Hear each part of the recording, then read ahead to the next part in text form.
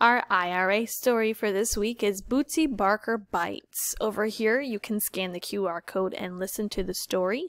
Please do that right now if you have not done that already. If you have just listened to and watched the story, then you are ready for your journal. Your questions today say, if you met Bootsy Barker in real life, what would you do? Your second question is, what would you teach Bootsy to help her behave? All right.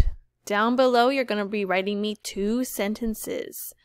I started each sentence, so you have to finish it. Your first sentence says, if I met Bootsy Barker, I would...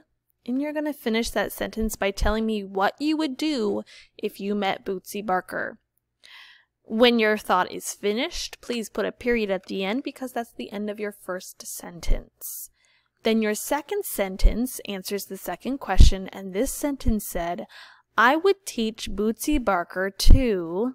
And you are answering me and telling me what you would teach Bootsy to help her behave, to help her be a good girl. You would teach Bootsy to go ahead and finish that sentence, and then when you're done with that thought, put a period at the end because that's the end of your second sentence. Don't forget your name down at the bottom.